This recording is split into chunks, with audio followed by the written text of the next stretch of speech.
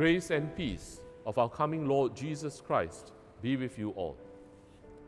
My dear brothers and sisters, parishioners of St. Anne's Church, I bring you good news.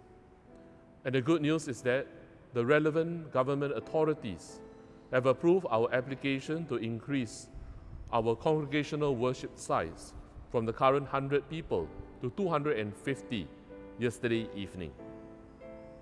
More importantly, what does it mean in the immediate time to come? It means that now we can increase our capacity for Christmas Eve and Christmas Day Masses as well as New Year Eve Mass. Currently, we have 9 Christmas Day Masses on Christmas Eve at 6 p.m., 8 p.m., 10 p.m. and 12 midnight.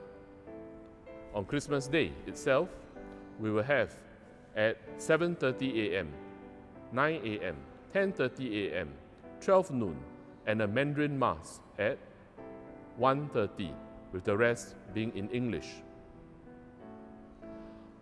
I know that in these 9 Masses, only 900 people could have gotten a place for it. But now, with this increase, it means a total of 2,250 parishioners can come on Christmas Day and Christmas Eve Masses. And also, instead of 100 on New Year's Eve, it will be 250 on New Year's Eve as well. We will be opening up for booking through Mass system, Mass attendance registration system, on Monday, 21st December at 9 a.m. for all Christmas Eve and Christmas Day Masses. What does this mean for some of us then? It means that for those who failed to get a booking, now there's another opportunity to obtain a seat. It also means that for those who perhaps may not be aware of, have booked at time of Masses which may not be possible for them to come, or because of language, for example, those who may have inevitably booked Mandarin Mass when they may not understand the language, you can try for another Mass at the rest of the timings.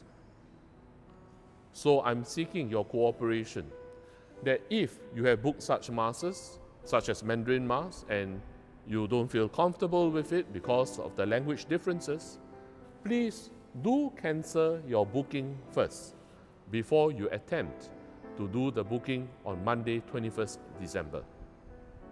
Likewise, I also suggest that you may wish to reload the page on mycatholic.sg or to update the app if you are using your mobile phone. As part of the regulatory requirement of the government agencies as we implement this system, is that all parishioners are expected to use Trace Together app or bring along their Trace Together token. While during this season, up to New Year's Eve and New Year's Day, we may give sparingly some leeway. We are still urging all parishioners to cooperate with us, to download the Trace Together app, or to bring along their Trace Together token and gain entry into the church grounds itself. So I seek your cooperation and your understanding in this. As this is also the first time that the parish is going at 250, there may be some slowness in the way we bring you into the church. And I ask you to bear with the volunteers and the safety ambassadors as this is being carried out. Because your safety is our utmost concern and priority. Because when we worship, we need to worship not just in spirit and in truth, but also in comfort. So I seek your understanding in coming at about approximately 20 minutes before Mass, and there also may be staggered departure or dismissal after Mass. Likewise, please do not linger in the church after the end of the Mass, because we need to disinfect the church and we need to prep the church grounds for the next group of people who are coming in for their Masses. So once again, I'd like to invite all those who did a previous booking and would like to change or cancel it in order to select a more appropriate ones. Please do so as soon as possible. The new booking will start on Monday, 21st December at 9 a.m. And I would seriously suggest that you do go in at 9 a.m.